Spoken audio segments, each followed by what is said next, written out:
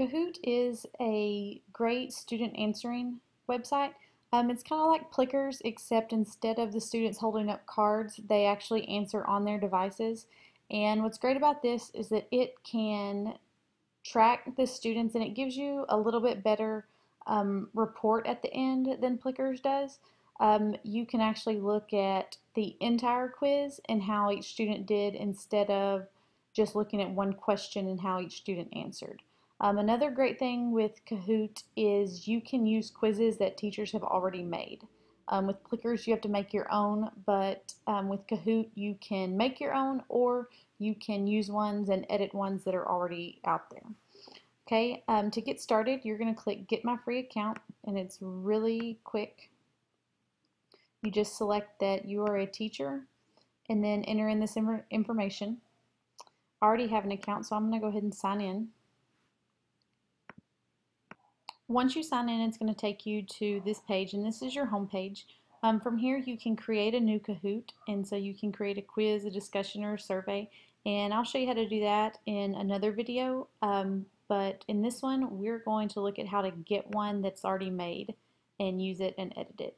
Okay, so you're going to go to Public Kahoots, and here I'm going to type in a topic that I want to quiz my students on. So say that we're reading Charlie and the Chocolate Factory.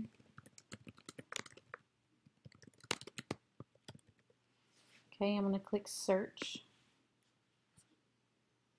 Okay, and then here I can look and see what the questions are and what types of quizzes, what kind of quiz it is.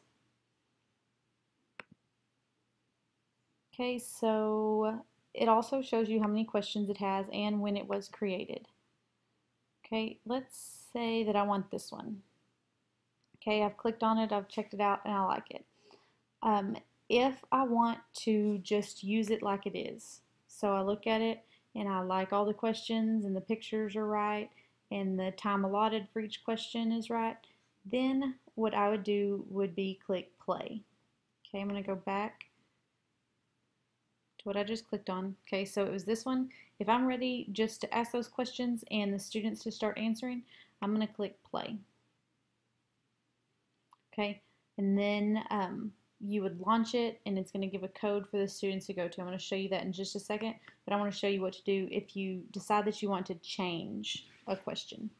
Okay, you're going to click duplicate. So we're not ready to play because we want to change a couple of questions or delete some. We're going to click duplicate and you have to hover your mouse over the title.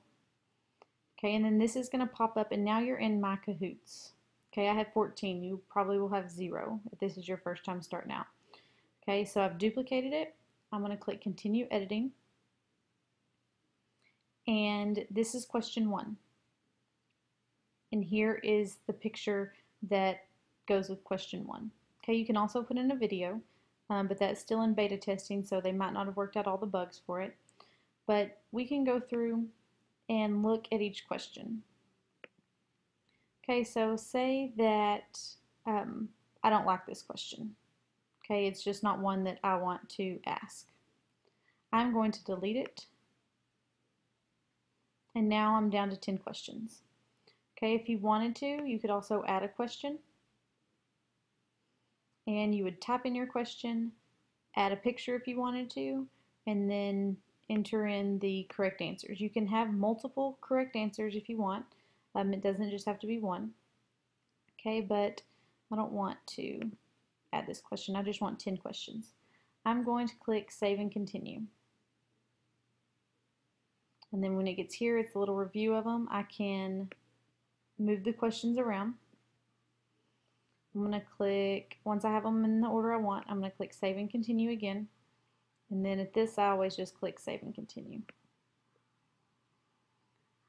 Okay, and then you click Done. Okay, so I'm ready for the students to play this Kahoot, so I'm going to click Play Now. Now, you have gone to getkahoot.com. Whenever you click Play Now, the students are actually going to go to kahoot.it. Okay, and they can do this on a device or a computer or a Chromebook, and this is going to come up. Okay, and it's going to ask them to enter their game pin. You will give them this pin. Okay, we just clicked play, and so now we're looking at what the teacher is looking at and projecting. The teacher's going to click launch. Okay, and it's going to load, and it's telling the students, get your tablet ready now. Okay, it's connecting, and then Kahoot gives you this PIN number. Okay, so the kids go to this kahoot.it, and then they are going to type in this PIN number. Okay, so now we're going to look at the kids, what the kids see. So the kids see this, they hit enter, and then now they're going to type in their nickname.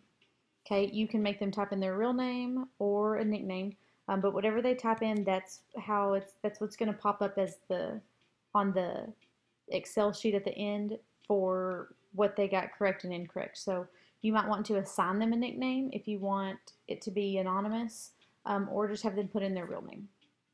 Okay, so after they type in their name, I'm going to click Join Game. Okay, and this is still what the student's looking at. It says, you're in. Did you see your name appear at the front? Okay, we're going to go back to what's being projected. Okay, this is what the teacher's projecting. So see how I signed in as Bob? It popped up my name up here. So it's going to start populating this list with all the people that sign in. If someone signs in with something inappropriate or a name, they're supposed to use their real name and they don't, you can click on it and it will kick them out of the room and they will have to re-sign in. Okay, so once you have all the people in, you're going to click Start Now. Okay, now as soon as you click Start Now, it's going to ask the first question, so you can't be ready to explain directions after you click Start Now, because these are timed questions. Okay, so this first question pops up, and this is, again, what's being projected for the students to see. It says, Grandpa takes a gamble. What does he send Charlie to buy to the store? Okay, here are their answer choices. On the student's device, it does not pop up the question and answer choices, just the color of the multiple choice. Okay, so whenever they decide what they want their answer to be, they select it. Okay, now I got 550 points and I was the first person to answer. The quicker you answer, the more points you get. The most points you can get per question is 1,000. Okay, so this is still what the student sees, and it says correct. The teacher sees this. Okay, this is what she's projecting for everyone to see, and it will show how many people answered each question. Okay, if it's like a graph or something that you want to, say it's a math problem, and you want to go back and look at it, you can click Reshow Image. Okay, and if it will reshow the image that it had associated with this question. Okay, I'm going to go to Next, and then it's going to display the top 5 scores.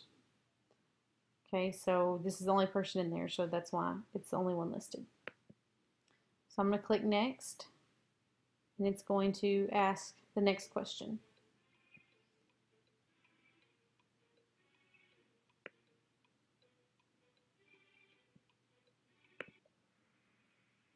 Okay, so it's incorrect, so you get 0 points. I'm going to go to Next, and then it's just going to keep asking the questions, and the students are going to be answering.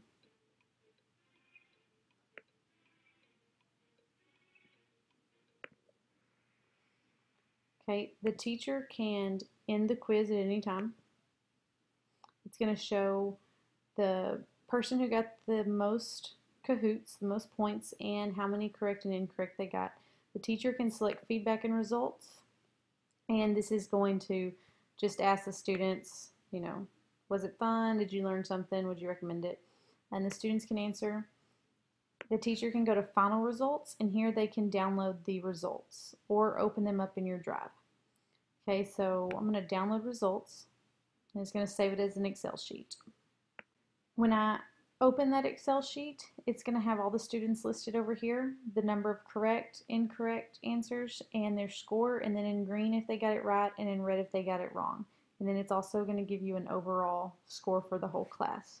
Okay, this just gives you a lot better results page than Plickers does. That's why I like this one. But students do have to have a device. They can work in partners if you wanted them to, but the kids have really liked this. and have really gotten into it and become really engaged with it. If you have any questions, please let me know.